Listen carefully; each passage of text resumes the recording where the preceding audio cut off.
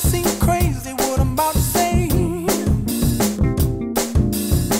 Sunshine, she's here, you can take a break. I'm a hot air balloon. Nos convocaron a hablar de marcas y esta es la marca que nos devolvió nuestra agencia de diseño y en principio nos sugirió una cara de una persona en paz, con sabiduría, con un camino recorrido, con los ojos cerrados, en calma. Nos encantó, pero el problema es que no sabemos quién es porque no somos nosotras, definitivamente. Una de las dos somos muy calmas. No estamos muy calmas. Esta es una historia de fusión de dos estudios que vienen con una trayectoria de más de 15 años, cada una focalizada y especializada en lo suyo, con métodos ya probados que nos funcionan. Hoy hacemos muy fácil lo que antes nos llevaba 3 veces más. Yo más focalizada en la gestión de proyectos corporativos, Paula en el diseño, y decidimos juntarnos. Y para nosotros es un desafío porque se trata de movernos un poco la estantería de algo que ya lo estábamos haciendo de taquito y que podríamos haber seguido así. Sin embargo, venimos a incomodarnos una a otra, a generarnos nuevos desafíos. También andan, porque en realidad no vamos a hablar de marcas. No, y además no vamos a hablar de marcas, vamos a focalizarnos en lo corporativo, que es lo que más hoy nos está ocupando. Pero bueno, tiene que ver esta introducción porque para nosotros estos nuevos proyectos que les vamos a mostrar tienen que ver con esta unión que todavía estamos procesando, que todavía tiene un montón de incógnitas, pero nos entusiasma mucho y plantearnos estos desafíos nos parece que genera, que nos saca de la zona de confort, nos genera mucho más riqueza en el resultado que damos a nuestros clientes. Y bueno, si en este camino no nos peleamos o nos agarramos de los pelos, vamos a aprender mucho y vamos a volver a divertirnos con lo que hacemos. Y este concepto de la incomodidad nos parece bastante interesante porque es un poco el punto de partida. Es más, celebramos las diferencias de ambas y de ahí en más tratamos de incomodar en principio al cliente o para sacudir un poco las cuestiones por ahí de las convenciones y así es como arrancamos un poco de forma molesta a interactuar con el cliente. La verdad es que estamos muy entusiasmadas, estamos con proyectos que nos están dando mucha pasión a ambas, nos peleamos bastante porque somos muy distintas y en este camino vamos a hablar un poco de eso. Este es un proyecto que estamos desarrollando en Brasil, es para una empresa de tecnología muy importante y se trata de un predio de 30.000 metros con casi 20.000 metros cubiertos en una zona que no es de oficinas. Ellos van a colonizar ese lugar, es muy interesante desde el impacto cultural que tiene en esa comunidad y nosotros llegamos a ese proyecto cuando tenía cierto avance como asesoras y hoy terminamos estando a cargo del anteproyecto y de todo el seguimiento del proyecto porque desde ya las ingenierías se desarrollan allá y estamos muchísimo más involucradas en todo lo que tiene que ver con la toma de decisiones de look and feel y proyecto y acá queríamos mostrar de qué manera nosotros todo el tiempo a partir de lo hecho propusimos cambios que fueron mejorando en todos los aspectos. Situaciones que pueden parecer molestas, donde metemos un poco el dedo en la llaga y con bastante riesgo terminaron siendo bastante exitosas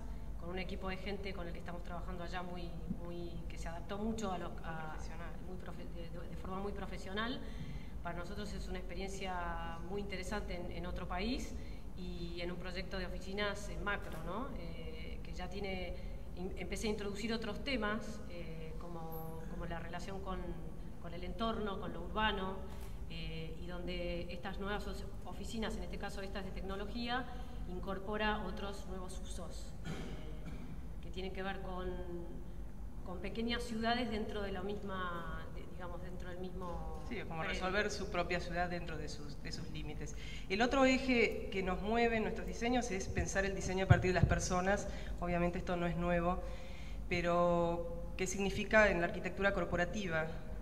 Tiene que ver con entender que la forma en que un espacio hace sentir a una persona impacta directamente en su trabajo, Entonces, que hay que empezar a pensar ese entorno de trabajo entendiendo muy profundamente los procesos de la gente, la forma en que interactúan los individuos entre ellos, los grupos y cada vez más la forma en que interactúan con el entorno y con la ciudad.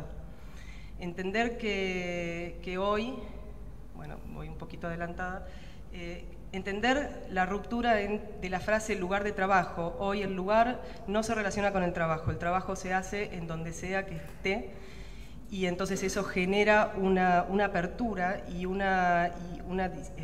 se diluyen los límites más allá del entorno mismo. El entorno de trabajo tiene que permitir fluir a la gente, entender ese flujo diario de las personas, tiene que permitir la elección de la gente todo el tiempo, de dónde, en qué momento quiere trabajar, y eso redunda en una mejora de la energía.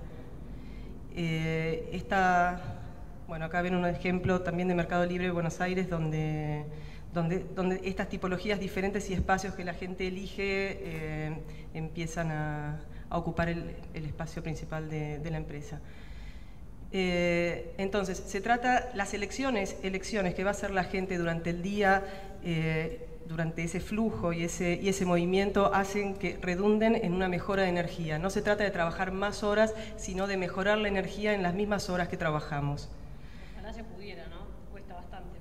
Pero claro que sí, hay que pensar en entornos que promuevan esto.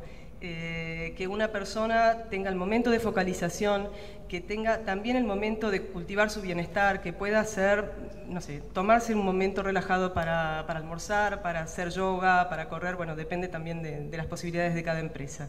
Pero la mejor forma de lograr más es pasar más tiempo haciendo menos. Se trata de una arquitectura basada en las experiencias. Y esta foto un poco audaz. Nosotros venimos de San Francisco, que nos mandó un cliente para experimentar. Acá vemos un señor desnudo. Sí, en realidad nos mandaron a visitar Silicon, voy a aclarar, nos mandaron a Silicon Valley a recorrer las 12 empresas más importantes de tecnología del mundo, como Facebook.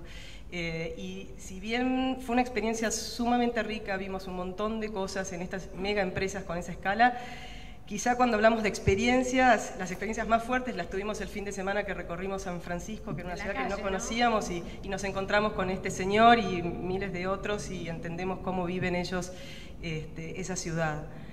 Pero volviendo a lo que decíamos de los entornos de trabajo, el ejemplo de Facebook es un ejemplo muy, muy interesante, muy impactante.